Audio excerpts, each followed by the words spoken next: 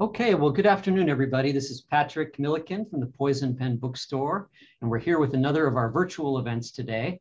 And I'm really delighted to welcome John Mullan to the program today. We're going to be talking about his wonderful new book, The Artful Dickens, The Tricks and Ploys of the Great Novelist. And Kate Moss, the wonderful novelist Kate Moss, who was supposed to be joining us today, unfortunately, she had a bit of an emergency, and so she's not able to join us. But it's funny, amusingly, a couple of weeks ago, we had originally scheduled this, and due to some sort of, whatever happened, John didn't get the memo on that. And but Barbara and Kate had a nice little conversation in your absence about the book, which we recorded, and viewers can go back and kind of watch that at the same time. Well, look, can I go back and watch it sometime? I'd be fascinated. Yeah. Let me just give you the formal introduction that you deserve. Let's see. John Mullan is Lord Northcliffe Professor of Modern English Literature at University College London. He's published extensively on 18th and 19th century literature. He's also a prolific broadcaster and journalist and writes on contemporary fiction for The Guardian. In 2009, he was one of the judges for the Man Booker Prize. Did they send you just hundreds of novels that you had to wade through for that? 134. Blimey. He's lectured widely on both Jane Austen and Dickens in the UK and the US. His most recent book is What Matters in Jane Austen. He lives in London. Well, welcome, John. It's great to have you. Thanks, Patrick. And I'm really sorry about 2 weeks ago. That was a cock-up corner. These things happen. Yeah. But just to get into this wonderful book, reading it, it struck me, we were talking a little bit before we got started, just about, I found it to be a real revelation reading it and just to kind of learn, even though I've, like a lot of people watching, knew a little bit about Dickens, not a lot, but the basics, just to realize how many of the conventions and templates and literary devices that we talk about all the time here at the bookstore with authors, Dickens just flat out invented. Can you talk, and these tricks and ploys and this wonderful improvisatory thing that he had that maybe a lot of people don't realize? Yeah, I'm sure. You mentioned at the beginning that I actually, once upon a time, was a judge for the Man Booker Prize, and that I write for newspapers sometimes about contemporary fiction. And one thing that slightly got me going on this book was how I started noticing that some of these kind of devices that literary novelists use nowadays, and that maybe people sort of think were sort of invented in the 1960s, say, or maybe they were invented by James Joyce in the 1920s, or maybe maybe they were invented by Henry James in the 1890s. But actually, how Dickens was, as it were, not getting his due. And that this was something to do with the way that we were all taught to see Dickens. And researching the book, I think the way that people saw him from the word go, that he's an entertainer. He's a great entertainer. He does these wonderful characters. And as rival novelists have always said, as if it's an easy thing, oh yeah, I admit he's funny. He's quite funny as well. He's funny, as if that's easy. But actually, very rarely have people sort of pointed out his sort of formal ingenuity. Just to give you one little example of the kind of things I'm talking about, and you kindly read my book, so you know about it. But round about the 1960s, British and American novelists started experimenting in writing novels in the present tense, okay? And this was kind of a really kind of cool and experimental thing to do. And it started off in France with the Nouveau Roman. Then people like Muriel Spark took it up, and then you go on, and Don DeLillo does it, and you know, Hilary Mantel's Thomas Cromwell trilogy, which famously won the Man Booker Prize twice in Britain, is all in the present tense.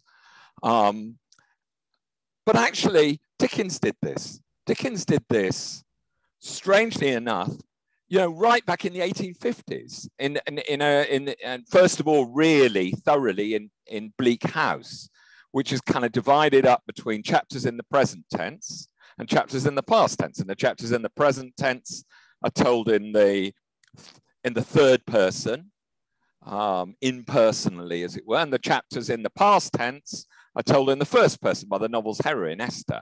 And these chapters are sort of interleaved. And if somebody did it now, they'd go, oh, yeah, we've got to put this on the Man Booker shortlist, haven't we? I mean, this is terrific, formal playfulness. But the extraordinary thing is that when it was published in the 1850s, and it was a bestseller, Bleak House did very, very well, I've looked at all the responses and reviews. Nobody mentions it. Nobody mentions this most extraordinary thing about the novel.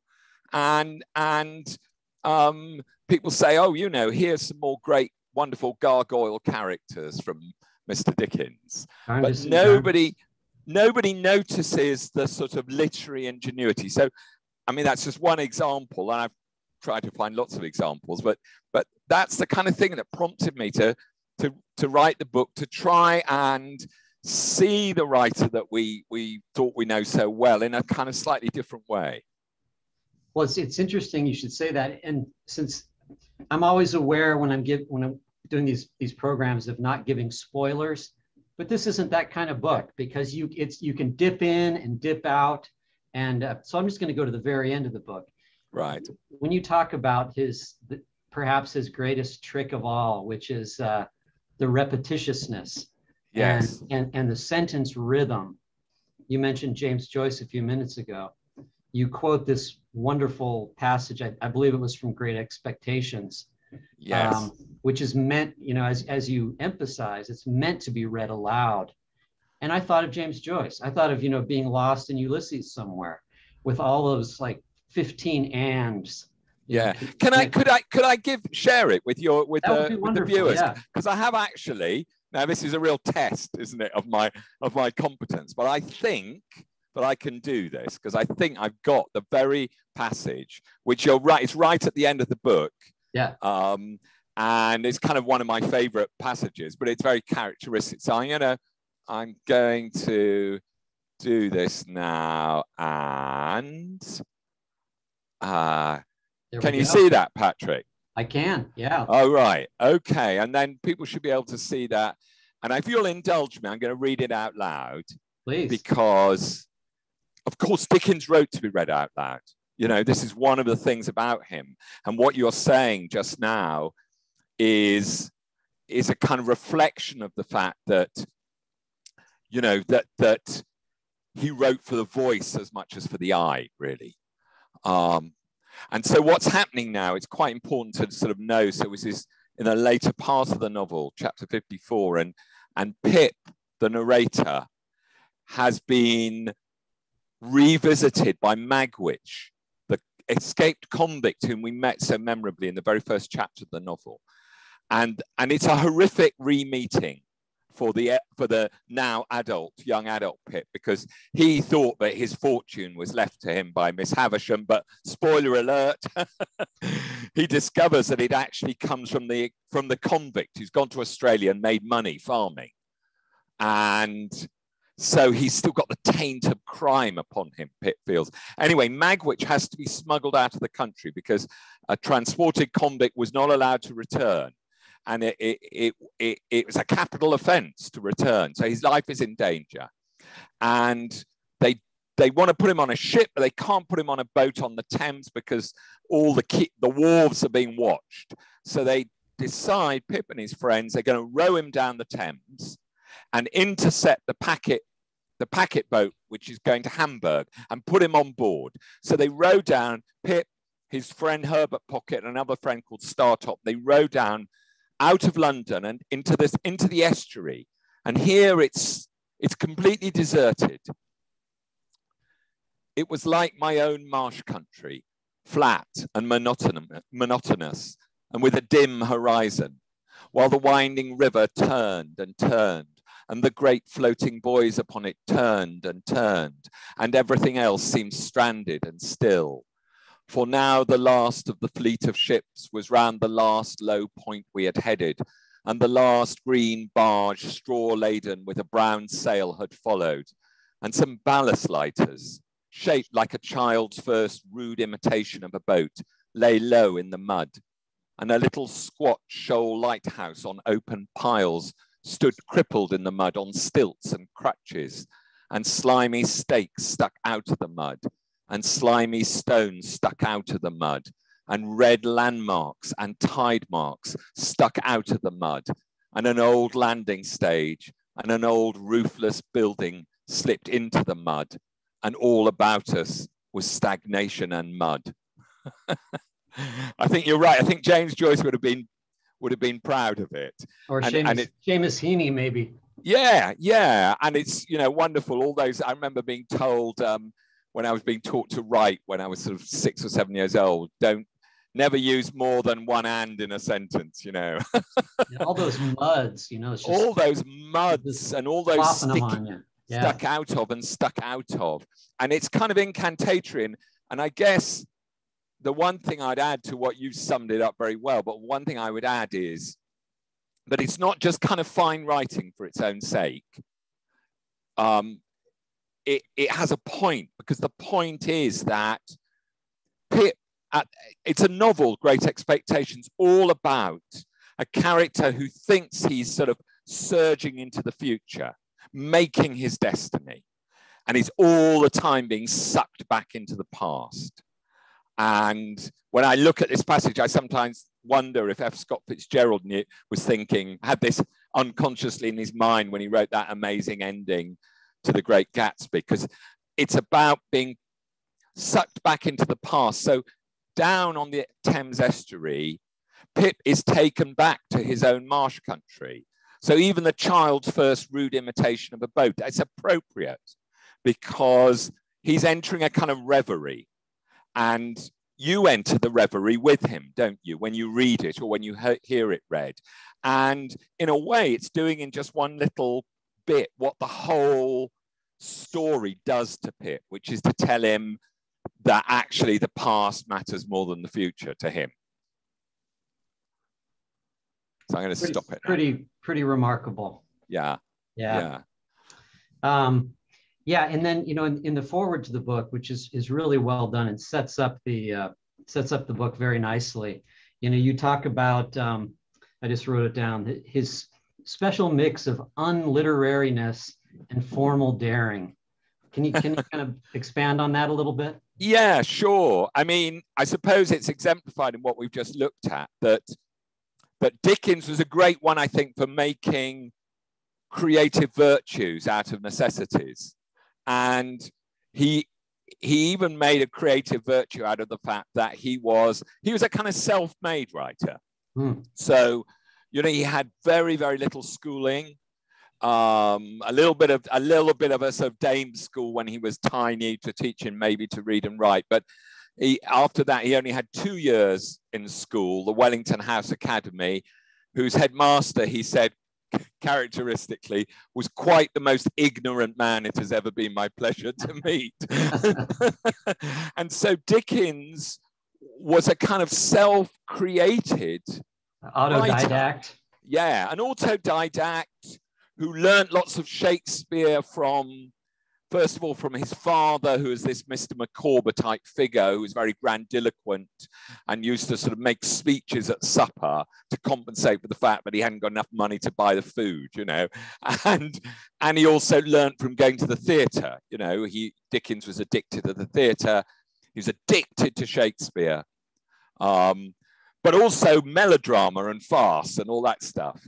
And I think that it meant that, you know, nobody told him how to write polite English. And it meant that he could make it up for himself. And luckily for us, for posterity, he had not just the brilliance, but the self-confidence, incredible self-confidence to do that. So that passage we've just looked at, you know, there are there are other great novelists in the 19th century, but none of them would have written that. George Eliot wouldn't have written that. Henry James wouldn't have written that. All those ands, all those stuck out of, and all that mud. No, they wouldn't have done that. And over again, you find things in Dickens that have a daring that only the self-made writer could have managed. You know, some of the people listening to this might know his most famous of shorter fiction, A Christmas Carol. You know, which starts. Have a look at the beginning of it. It's really outrageous. It's got my favorite colon in English literature in it. So the first sentence is, Marley was dead, colon, to begin with. It's a great sort of joke in the beginning sentence. And to begin with is the thing somebody says at the beginning of a story they're telling you. But of course, it also means he's about to come back to life. He's dead to begin with. He's not going to be dead much longer. And then he says, yes, everybody knows he was dead as a doornail. Dead as, you know. But lesson 2, after not using too many ands when I was a kid, was don't use cliches. Dickens, of course, loves a cliche. I mean, he starts in the second paragraph unpacking it. Why should a doornail be thought to be dead? I think it should be a coffin nail. Isn't a coffin nail more dead than a doornail? But still, everybody says dead as a doornail, so I better go on saying dead as a doornail. I say emphatically, Marley was dead as a doornail. And it's very, very conscious use of cliches. Very conscious and also very clever. Because Playful. What is a cliche but a dead bit of language? And what is this story about? It's a story about the dead coming back to life. And he even brings dead words back and dead phrases back to life. And I think that's another example of what you were talking about, Patrick, the fact that he is this, you know, rule-breaking, self-created, jumped up nobody of a writer. And do you think, I mean, I think I know what you're going to say, but for everybody watching, a lot of these sort of revelations about him perhaps have been eclipsed because of his popularity. And, you know, he was a very commercial writer, you know, perhaps of his time. He was a best-selling commercial, you know, writer. And as most people know, he published serially. And can you talk a little bit about, you know, about how he wrote to the demands of serialization, you know, Yeah. and everything, you know, by necessity would have had a very episodic feel to it. Yeah, indeed. And like you say, he was the best-selling novelist of his age, not just in Britain, but, you know, in America as well. Although he's very cross, he didn't get most of the money from his sales in America, and throughout Europe. You know, he was the most famous writer in the world, you know, by the middle of his career, but also the one who sold the most copies. And that was one of the reasons some of his contemporaries, even some of his friends, sort of were a bit snooty about him. You know, Mr. Popular Sentiment, Trollope called him. But again, he did this extraordinary thing that he took this serialization. Yeah, in some ways, he invented it, because he invented with Pickwick Papers, slightly by accident, this form for fiction of monthly installments. Okay, so all his novels, as I'm sure our listeners know, all his novels were published, first of all, in serial form, but some were weekly and some were monthly. And the ones that were monthly, you got like a little paperback book, really, every month. And except for his last novel, The Mystery of Edwin Drood, they were always in 20 parts. So it was a good way of spreading the cost, but also maximizing for the purchaser, but maximizing the sales.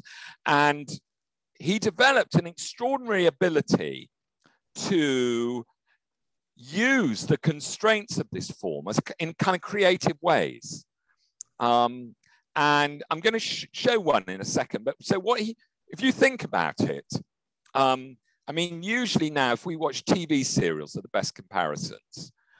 and you watch it on something like Netflix, and you can do it on demand. You can binge watch. I don't know if you say that in the States, but we say certainly do. Yeah, binge watch. Okay, so on British TV, the most popular, most watched TV serial of the last few years was a kind of basically a very complicated police procedural thing called Line of Duty. Very cleverly plotted, very cleverly scripted. And the big thing about it was that it was 7 episodes, I think, the last series. And you had to watch them when they came out. Okay, it's Sunday night at 9 o'clock. I mean, you could miss it and play again, but you couldn't watch it in advance. You had to wait. And so suddenly there were kind of 13 million people. Doesn't sound much in the States, but I mean, that's a lot. That's a quarter of the British population almost. Hanging on for every Sunday at 9. Right. And of course, you'd have the conventions at the beginning. You'd have a little recap, the thing, recap. Yeah. Okay. Now imagine what Dickens had to do. His novels have really complicated plots, some of them. His readers had to wait for a month, and they had to do that 19 times. And a month is quite a long time. And when he came back with the next installment, he had to be able immediately to revive people's memories. And so he discovered these amazing ways, I think, of doing it, the way people talked. So every one of his, there's a chapter in my book about the way people talk. Every one of his characters, and we all know there are a lot of them, have their sort of peculiar ways of talking. And people's looks and gestures and the odd idiosyncratic things about them, so that when we see them again or when we hear them again, we immediately get them. And we get the associations that come with them. And I'm just going to show an example, which I think is just a wonderful one from one of his weekly serials. It's Great Expectations again. He even used things like smells, right, to do this. So see if I can do this. Okay, so can you see that okay, Patrick? Yeah, no, it looks great. Okay, so this is Great Expectations, and it's published weekly in his journal all the year round. So he's editing the journal, so he's getting money from that, and the sales of the journal depend quite a lot on its lead novel, which is serialized every week. And I mean, it's a classic Dickens story. He had the sales of his journal were going down because the lead item, the novel, the serial novel written by a friend of his called Charles Lever, just wasn't very good and people were losing interest. So he had this new novel he was planning, which was going to be a monthly serial, Great Expectations. And he said, no, right, I've got an emergency. I've got to repurpose it. But I mean, he's repurposing. He's only just started writing it, because that's the other thing about serialization. He's only writing a few weeks or a couple of months ahead of, the last installment. So he's really committed. He can't write the whole thing, get it all organized, and then divide it up. He's got to see the end in the beginning. So this is just a little example. So this is Great Expectations. Pip's second visit to Miss Havisham's house. Many people will remember Miss Havisham's house, and Pip is about, and I put there the chapter, but I've also put the date of the original installment, right? January the 12th, 1861, and how old Pip is at the time. He's aged 8. And he encounters a man groping his way down a dark staircase. Of course, Miss Havisham's house, the light is shut out all the time. And this man grabs him. He grabs him by the throat. And he's a frightening man. And we don't find out what he's called or anything. And he just says to Pip, "Boy of the neighborhood, well, behave yourself. I have a pretty large experience of boys, and you're a bad set of fellows. Now mind," said he, biting the side of his great forefinger as he frowned at me, "you behave yourself." With those words, he released me, which I was glad of, for his hand smelt of scented soap, and went his way downstairs. I wondered whether he could be a doctor, but no, I thought. He couldn't be a doctor, or he would have a quieter and more persuasive manner. There was not much time to consider the subject, for we were soon in Miss Havisham's room, where she and everything else were just as I'd left them. So the sort of most disturbing thing about this man really is the smell, because he's a burly, rather brutal character. He's got this smell of scented soap. Is he a doctor? What is he? And so there we go. The episode ends.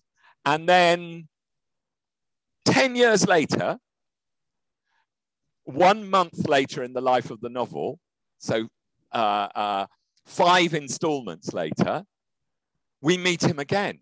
And Pip this time is in the local with Joe Gargery, the blacksmith. He's in the Three Jolly Bargemen, the local inn. And this stranger arrives. "You have an apprentice," pursued the stranger, "commonly known as Pip. Is he here?" "I am here," I cried. The stranger did not recognize me, but I recognized him as the gentleman I'd met on the stairs on the occasion of my second visit to Miss Havisham.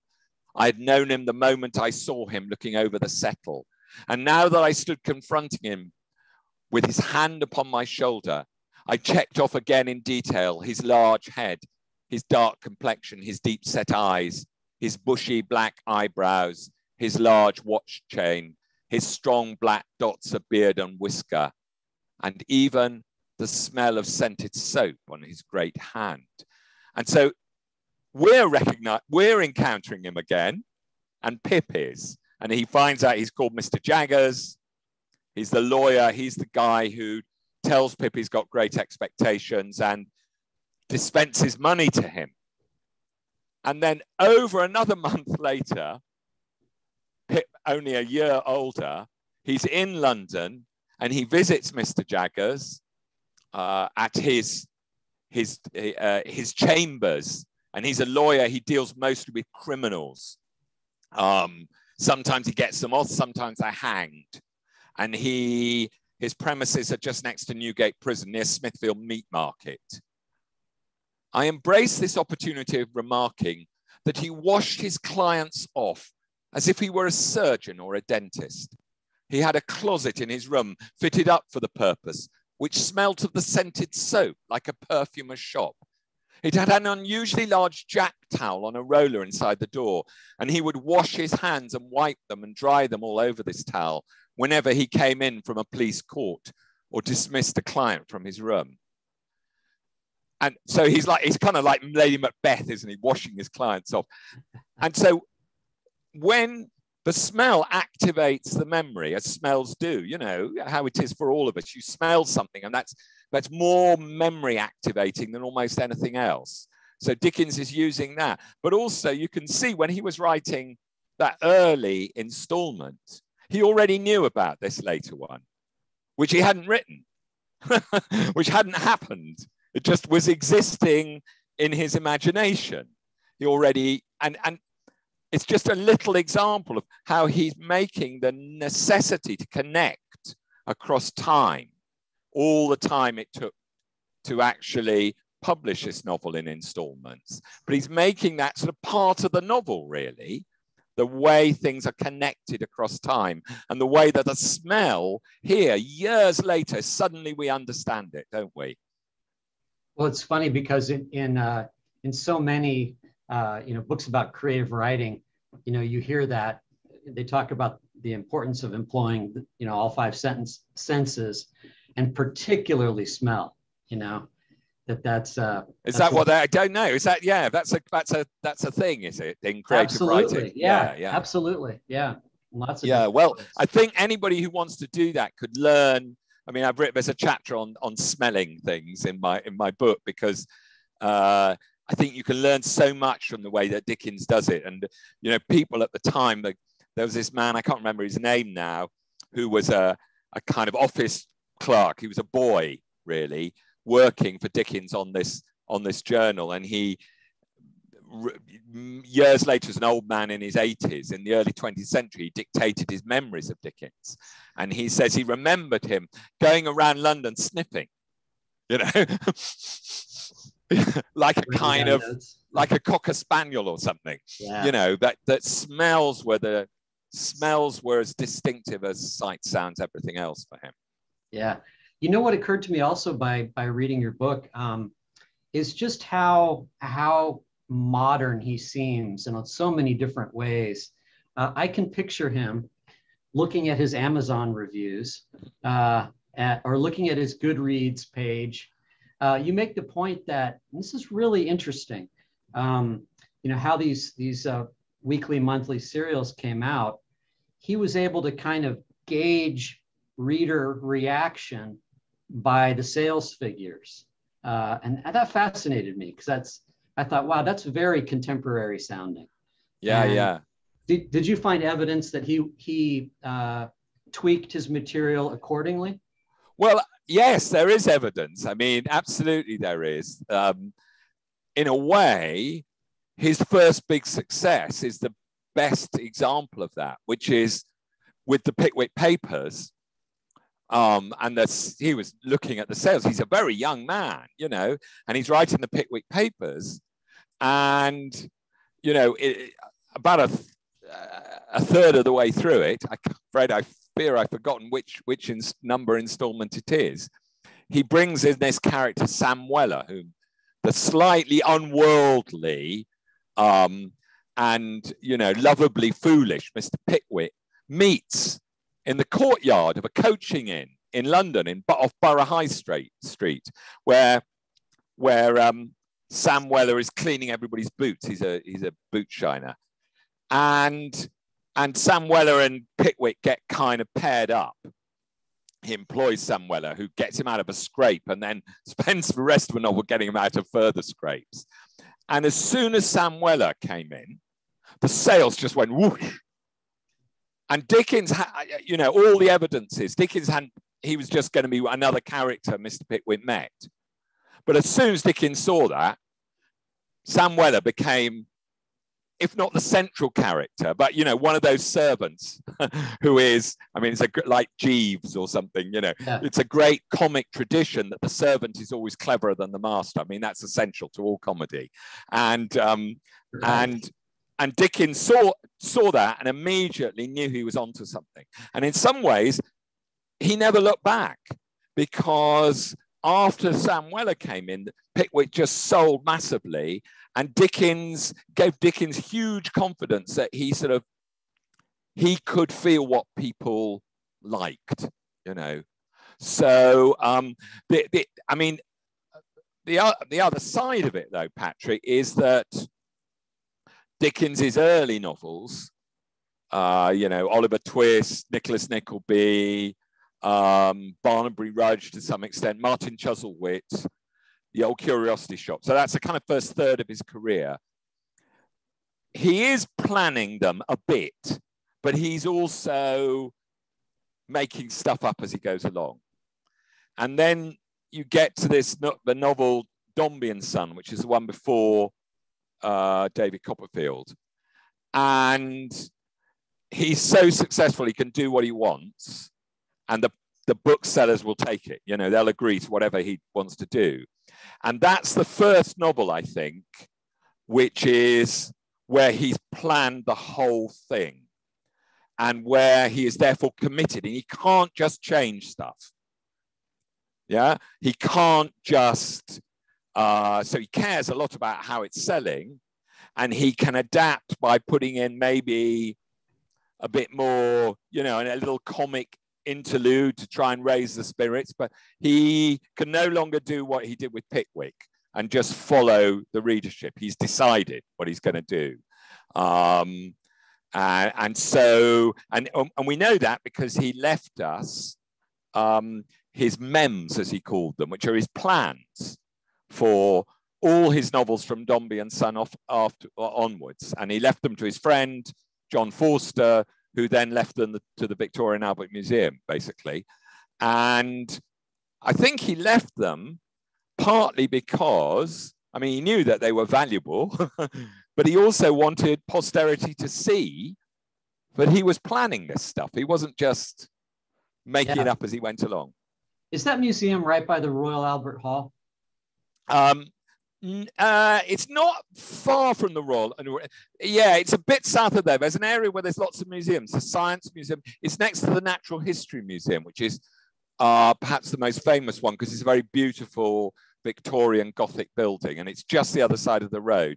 And inside the Victorian Albert Museum, there's something called the National Art Library, which has not all, but the great majority of Dickens's manuscripts to Dickens's novels. There's one or two in the States, but they're mostly in the Victorian Albert Museum. And the amazing thing is you can, you know, you've got to arrange it. You've got to ask in advance. You've got to present your credentials, but you can go in and sit down and see him at it. I mean, it's like watching him do it.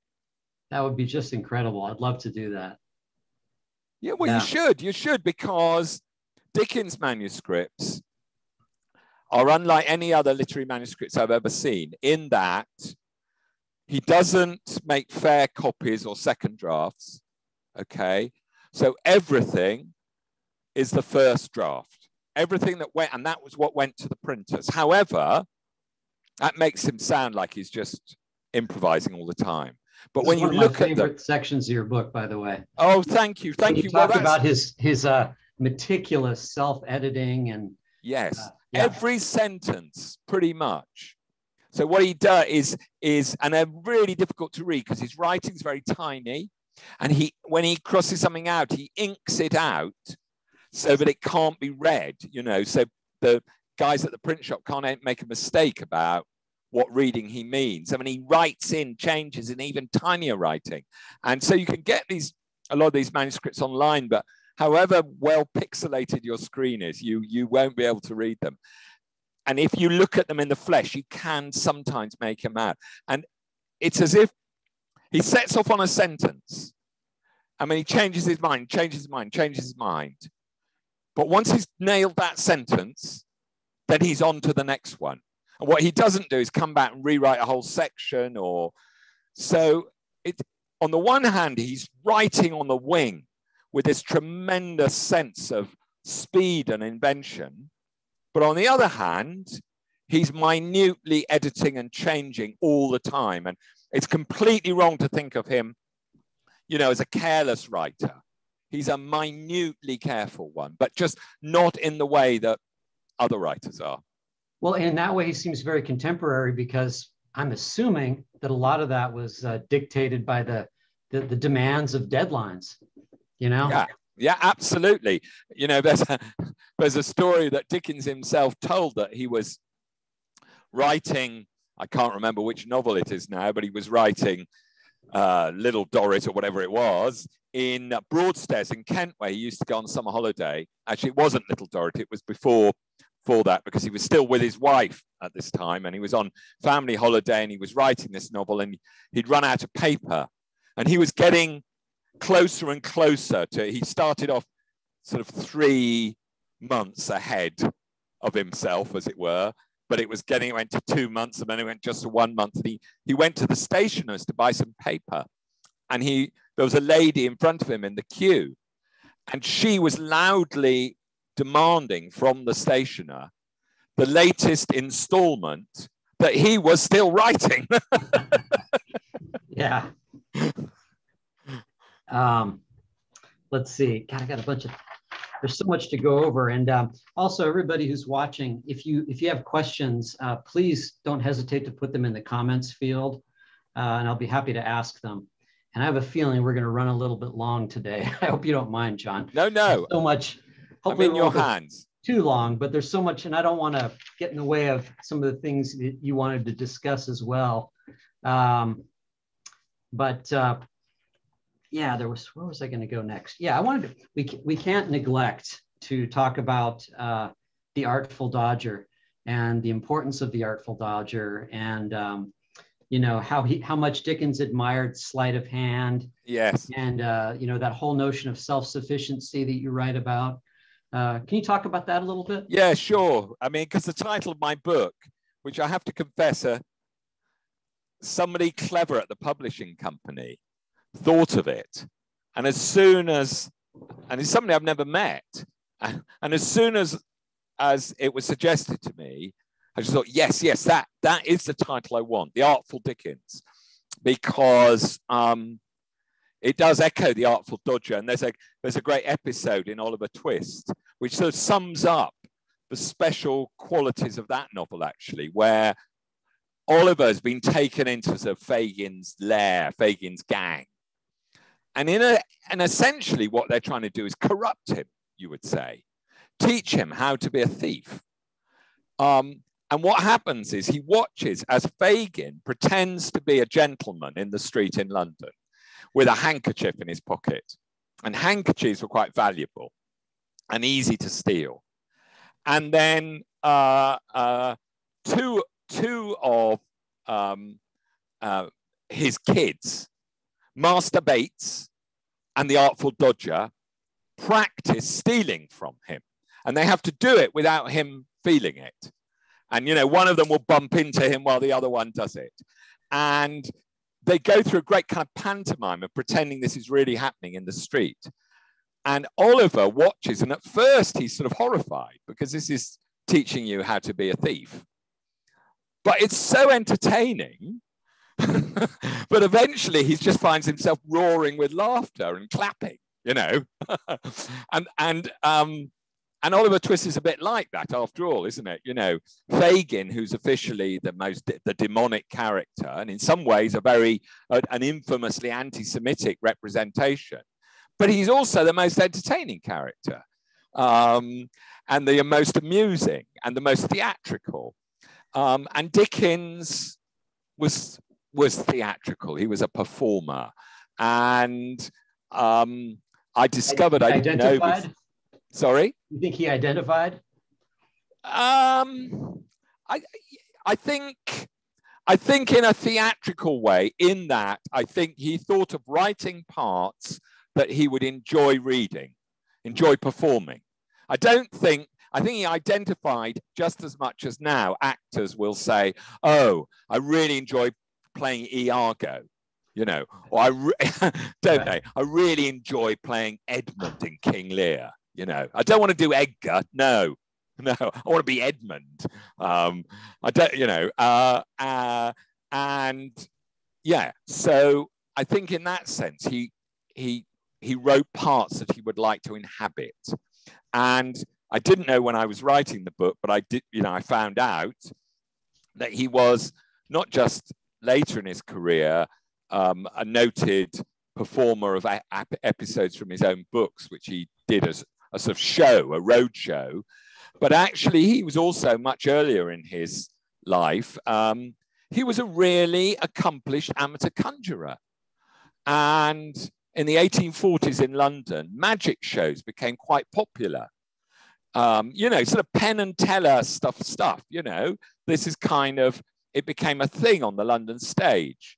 And Dickens went to these shows and he was fascinated and he learned tricks himself. And there were shops you could go to in London to buy the stuff. And the historian Thomas Carlyle's wife, Jane, gives a really great account of going to an evening party and where Dickens did his favorite trick, which was he took a top hat, and you see on the cover, you kindly displayed, he's got a top hat on my cover. He took a top hat and into the hat, he put all the ingredients for a Christmas pudding. And then he would shake the hat and out of it produce a steaming Christmas pudding. It's a very kind of Dickensian trick, isn't it? And that was his sort of coup de théâtre. And it seems to me in a way that's a kind of, that epitomizes what Dickens was like, a sort of trickster performer, and where you were supposed to be delighted by the flourish of ingenuity.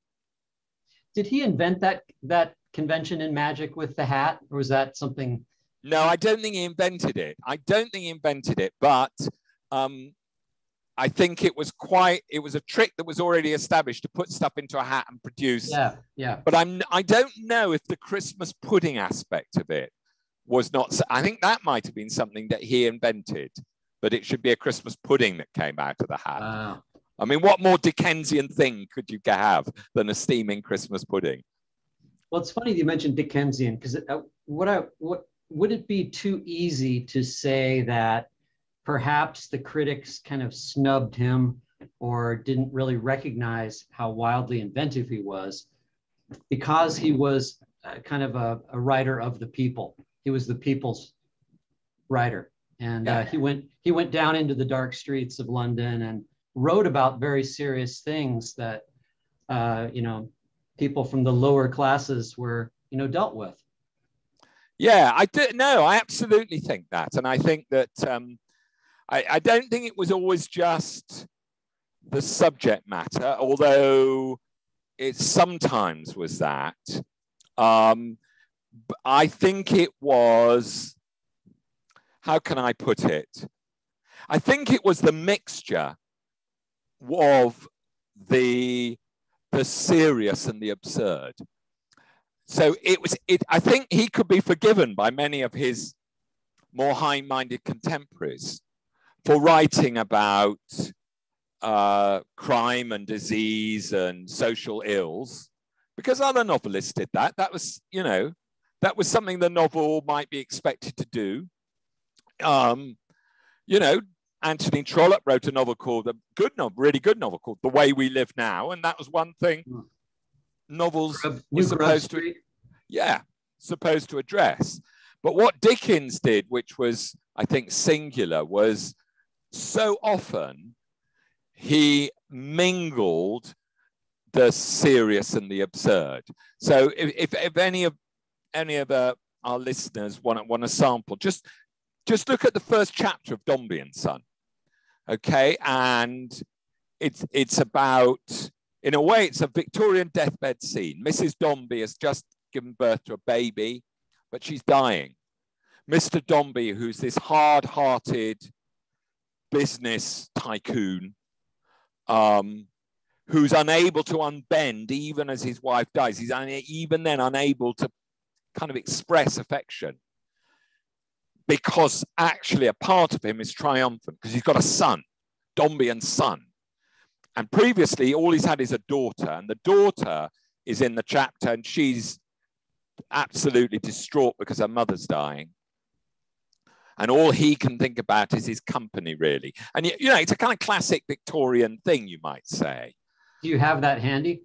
I don't have it handy, I'm afraid, but it's only just occurred to me, I'm afraid, as an example, because the great thing about it is, the Dickensian thing is, in amongst all this sentiment and tragedy and the mingled kind of critique of commercial avarice, there are these doctors and nurses, and the two doctors and the nurse have been hired by Mr. Dombey, and because he's really rich, he's hired the most expensive doctors, and they are used to only attending upon the aristocracy.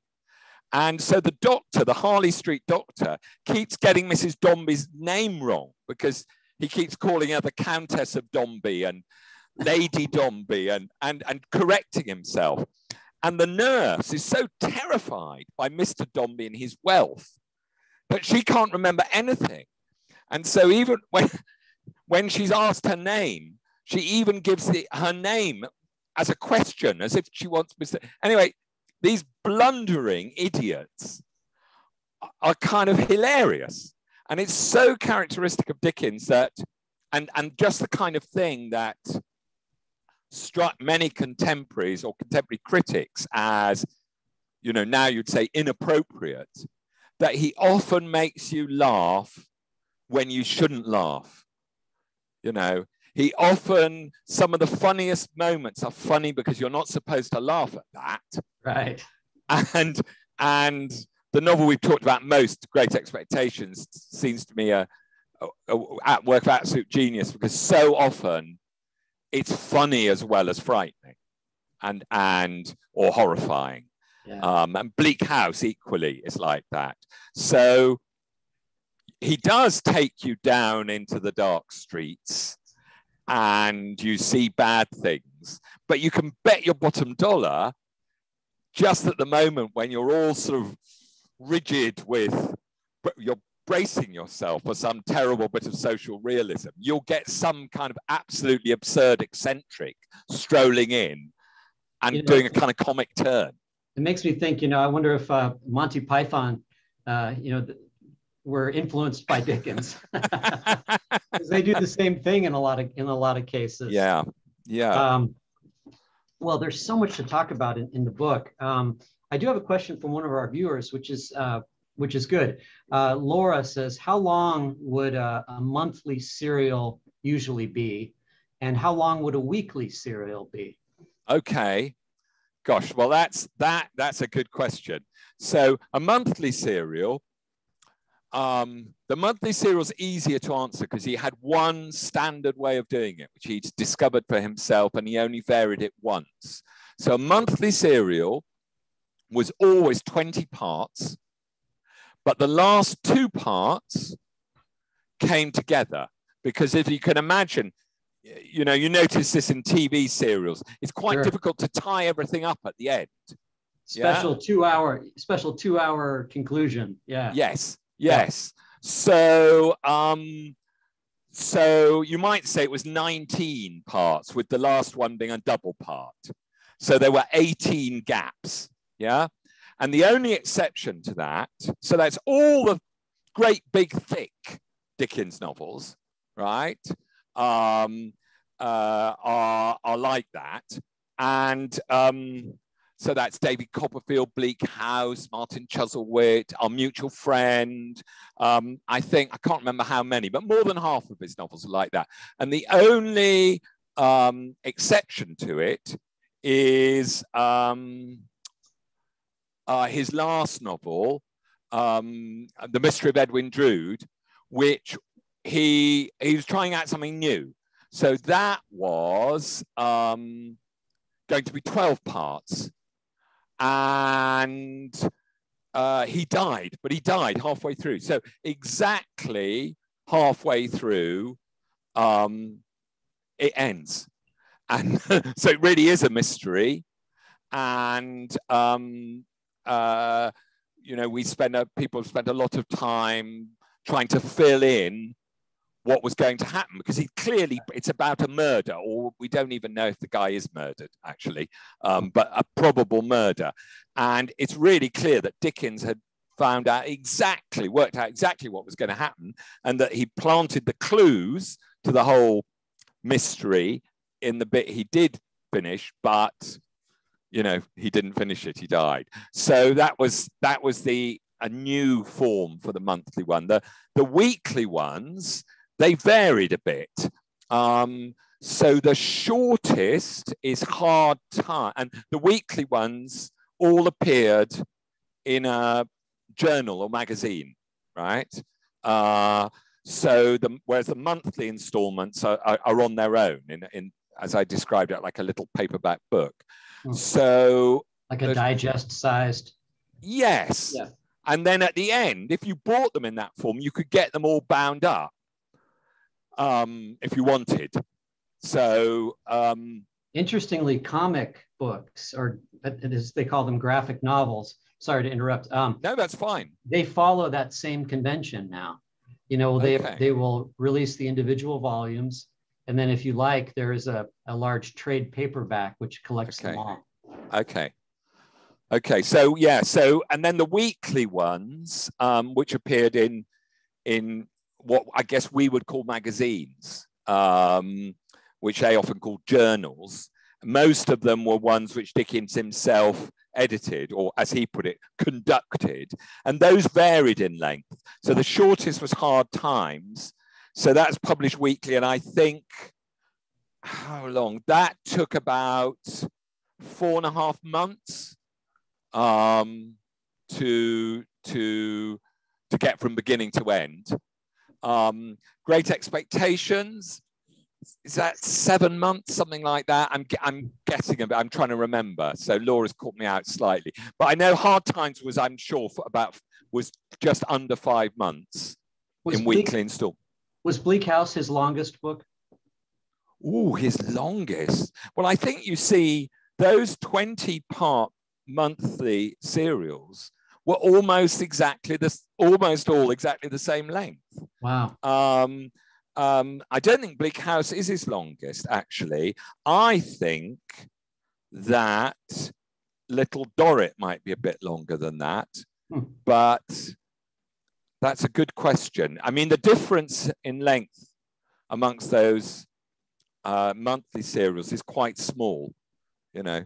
So they're very similar lengths to each other. That's funny. I know, writers like George Simenon, when he wrote his Maigret novels, yes, they were exactly this, a particular amount, no more, no less. He was done. Yeah. Well, yeah, I mean, Dickens had a certain space to fill, and very, very occasionally it went wrong. And while he was still sort of, and there's a great bit, there's a bit in David Copperfield where he'd underwritten, and the printers went back to him and said, oh no, you haven't filled up the right number of pages. And so he had to write some extra paragraphs.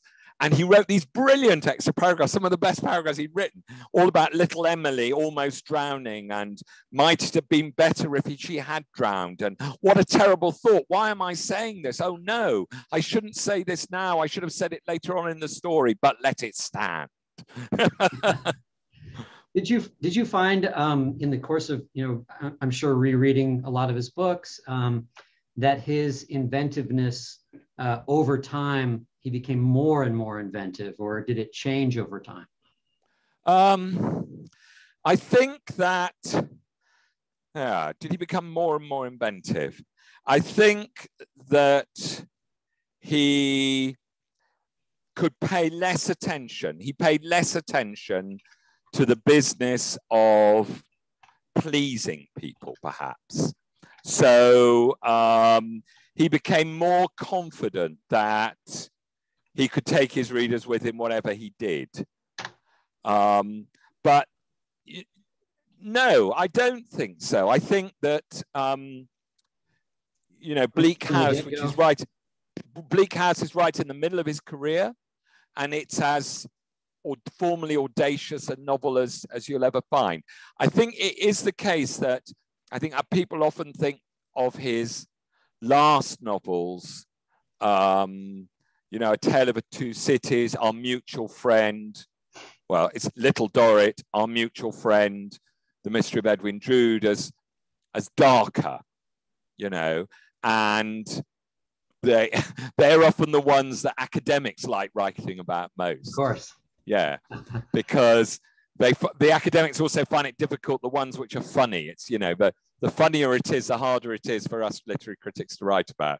So there's certainly they get darker, I would say. But I think that, no, he tries different experiments. He doesn't become more experimental. I've had a couple of interesting questions come in here. Elizabeth, she writes, did Dickens ever make any significant amendments to the text as serialized for publication in novel form? Okay, so no, he didn't. He didn't do that. However, he did have changes of mind in the course of publishing, and changed his mind about things that he had embarked on. So, so he didn't go and rewrite the novels in order to make them into books. He tended to go on to his next, his next project. Although he'd always planned, as soon as the serial was near the end in its either monthly or weekly form, he had the book ready to come out, to get more sales, to capitalize on that. And then after that, a cheap 1-volume book for people who couldn't afford the sort of, the posh version.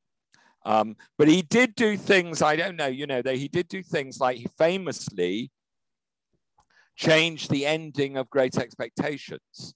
I don't know if people know about this, but from in between actually first writing it and it being published, because one of his friends, the novelist Bulwer Lytton, said he wrote a version which had an unhappy ending. And it's a brilliant unhappy ending, in my opinion, where Pip meets Estella years later in the street in London. She's in a carriage, and her first husband, the brutish Bentley Drummle, has died. He's kicked to death by a horse that he's mistreating. And she's married again, a Shropshire doctor. So she's not available. And Pip meets her, and Pip has got with him the child of Joe Gargery and Biddy, whom he could have married if he hadn't been such a fool. But she married Joe instead. And they had a son, and they named their son Pip. So he's with little Pip in the street, and he meets Estella, and Estella says to him, you know, hold that child up to me. And he holds the child up. And Estella assumes that the child is Pip's child. And so she assumes that he's had a happy ending. He's got a wife, he's got a family. And he does not correct her mistake. So they part on a misapprehension.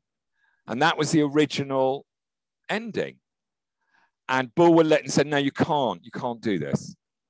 So instead he wrote the ending, which we now all read, and which is still slightly ambiguous actually, but where he meets Estella again in the grounds of Satis House, and she's a free woman because her first husband has been killed, and she hasn't married again. And Pip says, I saw no shadow of a further future parting from her. So he changed it. But when he changed things, he changed them, you know, at that pre-publication stage. And once it was published, it was there, it was gone. I'm glad I remembered this. My wife asked me, because my wife is a big devotee of Edgar Allan Poe, and has some sort of distant relationship to that family. I don't know. Really? Gosh. Yeah. But was there some sort of connection between the two? Dickens was supportive of Poe, isn't that right? Yes, and Dickens did sort of 2 American tours, as it were, and on the earlier one he met Poe, he met Poe, and they were great admirers of each other's writing.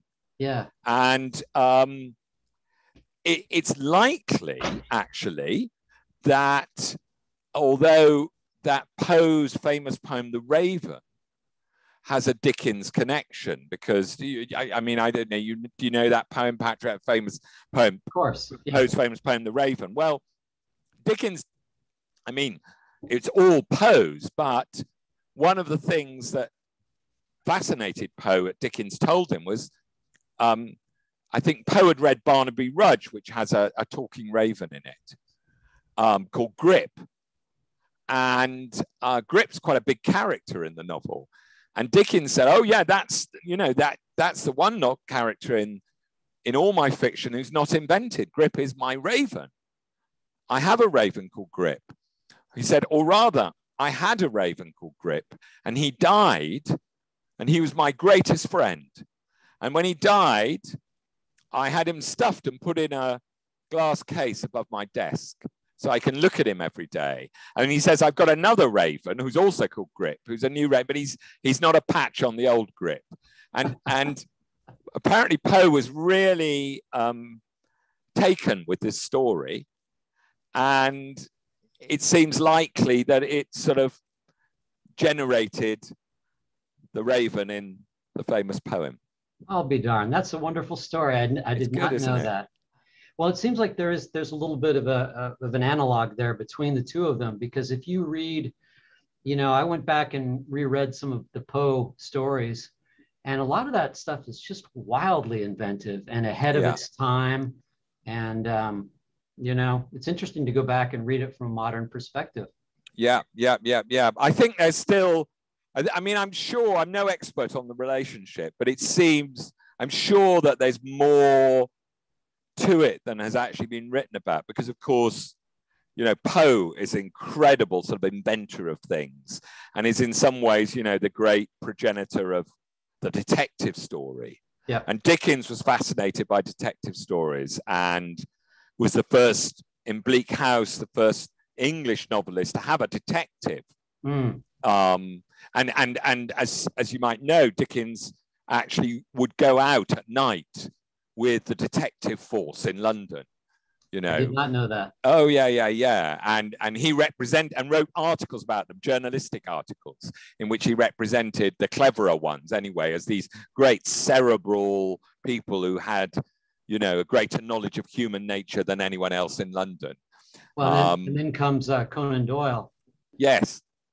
Yeah. Well, Conan Doyle, you know, the Inspector Bucket in Bleak House is a sort of predecessor of Sherlock Holmes in that he's already developing those things that the detective has, that weird gift of insight into human beings that makes them sort of scary, slightly monstrous figures. But, you know, they always get it right. Right. And then I don't know if you've come across that novel by Dan Simmons called Drood. Which no, I haven't. What's that? Oh, it's fantastic. Big, thick novel. And Dan Simmons, by the way, is a really, really terrific writer. But Drood is obviously about Dickens's death and the process of writing The Mystery of Edwin Drood, but it's told from the perspective of Wilkie Collins. And Collins, I guess, it's funny, just what we're talking about with commercial fiction versus, you know, quote, literary fiction. And Collins in this book considers himself Salieri to Dickens's Mozart, you know, almost. Yes. And it's just a wonderful, wonderful book, you know, and of course it speculates that Dickens is murdered and right. What kind, yeah, it's a lot of fun. Yes. Well, I think that I think I have to say, I think Collins, I think Salieri, Mozart, I think Collins knew Dickens was a sort of greater writer, but at the same time, I mean, Dickens learned a lot from Collins, and it wasn't one way, that relationship. Yeah, perhaps I have it reversed. maybe Dickens was Salieri. Oh, right. I can't recall. Okay. I guess it would work either way, wouldn't it? Let's see. Linda has a question. Is there any truth to the myth that Dickens was paid by the word? No, he wasn't paid by the word, but he did, as it were, a new deal every time, you know, and he had a good agent. Sorry? He had a good agent. He was his own agent. I mean, his friend Forster sometimes helped him negotiate, but no, Dickens was his own agent.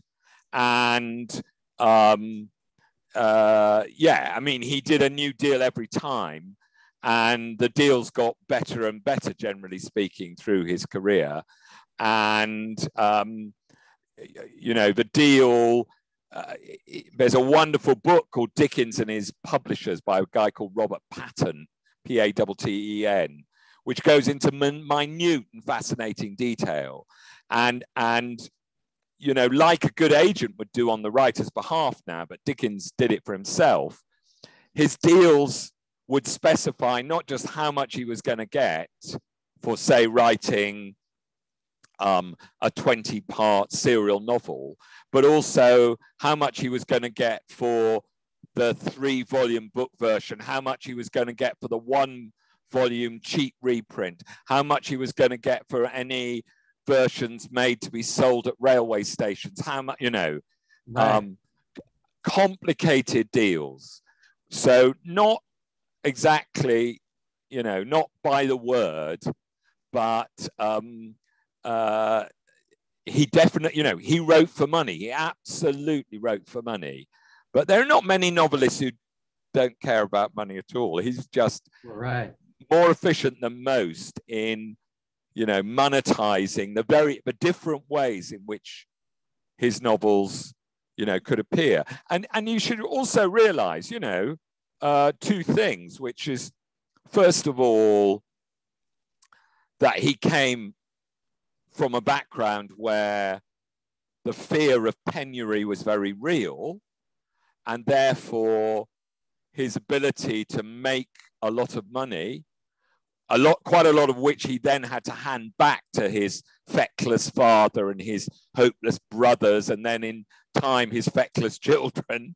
The ability to make money was bred, the desire to make money was bred into him by the circumstances in which he grew up. But also, I think the amount of money he made was a sort of measure of his appeal to his readers throughout the world.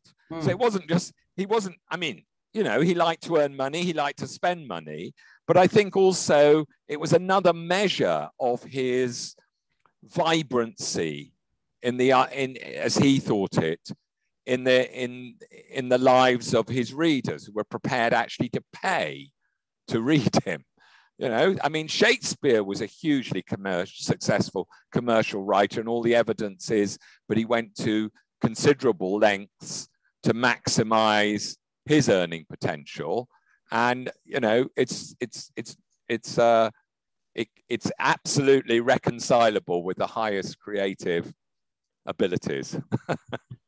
Yeah, I was going to ask you. There was a great quote somewhere in the book where you say popularity and literary ambition were twinned in Dickens. Yeah, I think that's what you've been talking about. I think that's right. You know, that you know, just in some of the little samples, the little passages that we looked at earlier, you know, he's in some ways, he's using aspects of the English language, for instance, which are alive still in the ways we talk to each other, but perhaps also sometimes alive in Dickens's day on the popular stage or in the popular press, but which were not alive in good literature. And he tapped into those, you know, repetitions, cliches, extraordinary flights of fancies, ghosts, you know, all the kind of things which you might say don't normally belong in high literary works. He brought in. So popularity, you know, was really essential to the way he wrote. Well, I want to just, I know we're kind of going all over the place, but I'm having such a wonderful time talking with you. And I hope the readers are having fun too. They seem to be. Let's see, just to give people a taste of what you can expect in this book, maybe we can just go briefly through. You just mentioned a couple of the chapters, but here they are. Some of the things that he wrote about: fantasizing, smelling, changing tenses, which we've talked about a little bit. But I wanted to ask, did he ever employ the second person, which is very rare? No, he didn't. No. Okay. I mean, that is very rare. Yeah, those things. What is it? J. McInerney, Bright Lights, Big City. I think that's all in the second person. That's a novel I could. Couple of them, yeah. There are one or two others, but there are a few. That would be hard to sustain, I would think. Yes. There was a book, really slim. It's funny you mentioned Muriel Spark earlier, who I really love, and who is finally starting to get a little resurgence of interest. But there's this real bizarre Scottish writer named Ron Butlin, who wrote a book called The Sound of My Voice. And I believe the entire thing is in second person. Right, it's one of the most devastating books about alcoholism I've ever read. Anyway, I digress. Changing tenses, haunting, laughing,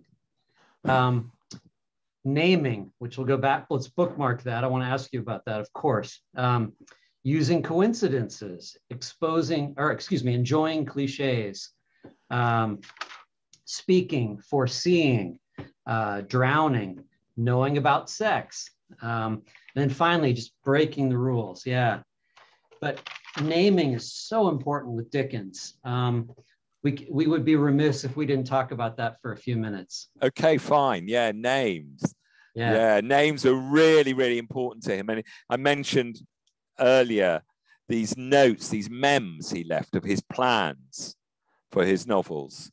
And quite often when he's beginning thinking about a novel, what you find him doing is beginning thinking about the names of the main characters, and maybe even just the name of the main character, as if once he's got the name, he's in.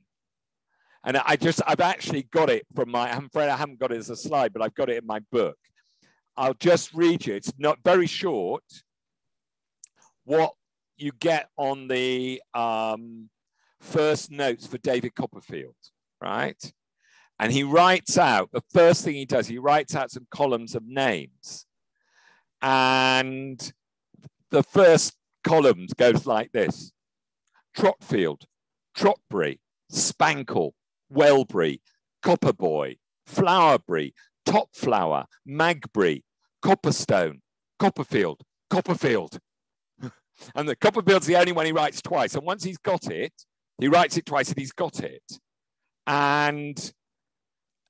And you can see what he's thinking about, because actually in those names he tries out that he doesn't use, Trotbury, Trotbury, Flowerbury, Topflower, there's this thing, I don't know if you remember it, but there's this thing in David Copperfield that Steerforth, the sort of diabolical friend who actually brings tragedy and destruction in his wake, but who David thinks is wonderful, calls David Daisy because he's so innocent. And it's half affectionate, but half nasty, because he's so innocent that he can't see what's happening, which is that Steerforth is seducing Emily. Oh, and he's going to get her to elope with him. And it's happening in front of David. He can't see it because he's too much of a daisy, you know. And you can hear that Dickens is thinking about that, isn't he? Topflower, Flowerbury, Copperboy. And in fact, he thinks about it a lot because, and Trotfield and Trotbury and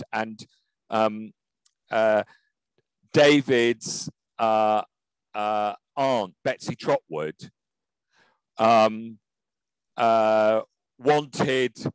wanted him to be a girl, didn't she? And so she refuses to call him David. She calls him Trot. And actually, all through the novel, everybody calls David something apart from David. Everybody calls him something else. And he's a bit of a plaything for people's projections, you might say. Interesting. And you remember there's that wonderful bit early on where Mr. Murdstone, who David doesn't quite realize is courting David's mother. He's going to marry her because she's a beautiful young widow, and he's a predator, really. And he takes David out for a day by the sea with these louche friends of his who lie around smoking all the time. And they say things to him like, "How's the young widow?" And Murdstone talks to them in front of the boy in such a way that the boy won't realize what's going on. And he says, "Be careful of Brooks of Sheffield. He's sharp." And Brooks of Sheffield is David, but David doesn't realize, and they're talking, and they get David drunk. He's only a little boy, and they're all toasting Brooks of Sheffield, which is, and again, it's actually a mocking name. And you realize that all this stuff about names, it runs really deep into the novel, so that when Dickens was thinking about the names, he was thinking hard about every aspect of his protagonist, actually. Well, it seems like Dickens would have loved Cockney rhyming slang. Well, Dickens loved all slang. Yeah. Yeah. And he loved the way, it's great, isn't it? The way his names don't sort of directly tell you what somebody is like. Right. But they are a kind of poetry, aren't they? I mean, Murdstone, we've mentioned, is quite close to telling you. Murdstone. what he's like. And actually, Betsy Trotwood later says in the novel, that awful man whose name is like murder. And he is a murderer. He actually kills, in a sense, he kills David with cruelty. And how is Murdstone spelled? Is it M-E-R-D? Murdstone. Murdstone. But they're great, aren't they? I mean, the famous ones. It's difficult now to believe that Dickens invented the name Scrooge. I mean, it's not a word. He invented it. Right. I mean, it became a word.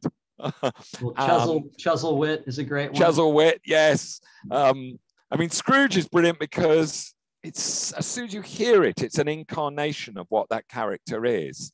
And you can try and unpack it and say, oh, it's screw and gouge, and is it? I mean, I don't know. Maybe it is all those things. But he had a special. It conjures up. It conjures up a feeling of, being kind of, I don't know, you know what I mean? Yeah, it's as I said, there's an early sentence about him. It says, where the narrator says, oh, but he was a tight hand at the grindstone, old Scrooge. Yeah. And again, it's a cliche, isn't it? Put to new use, the grindstone. But yeah, the names. And he kept a book of names and collected them and tried them out. And they're amongst his most sort of wonderful invention, really. So I believe I'm right in saying there are more eponyms, that means words derived from names, invented by Dickens in the Oxford English Dictionary than invented by any other writer.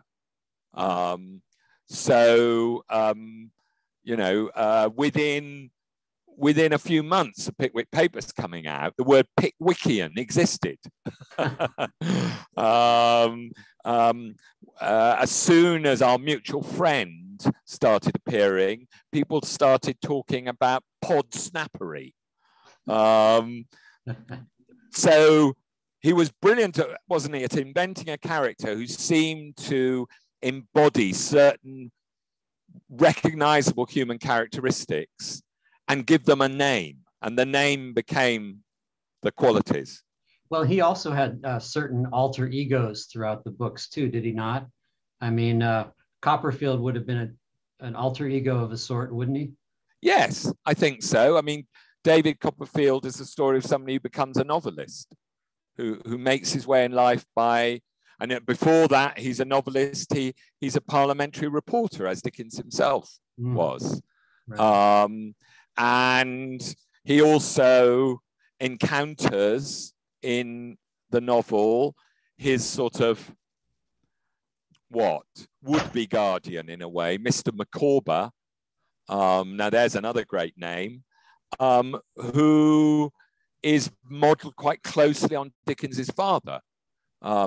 Endlessly feckless, but endlessly verbose, and yet somehow buoyant, completely unputdownable.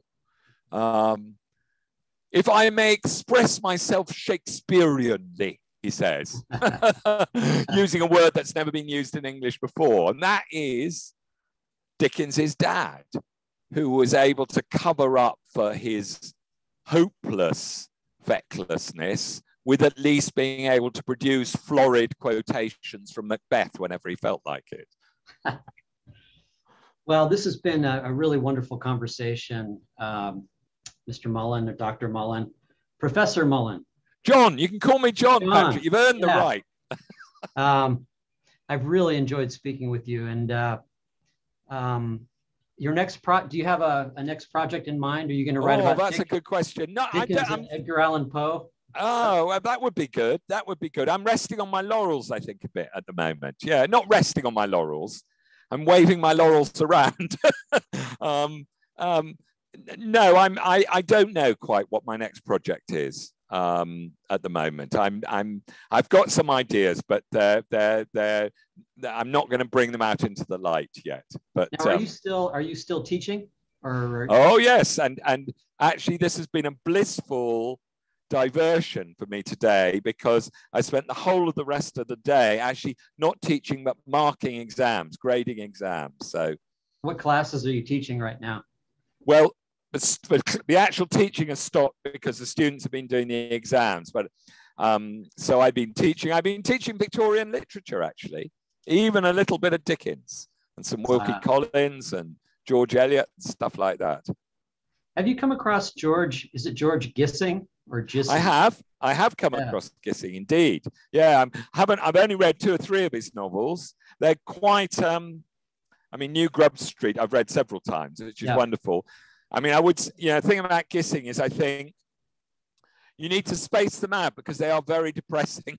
yeah. I've only read New Grub Street, but I thought it was kind of neglected, I think, well, of course, it was neglected in his own day because he was boycotted by Moody's circulating library, who were the most important purveyors of fiction in Britain, because Moody, the man who ran it, said Gissing was immoral.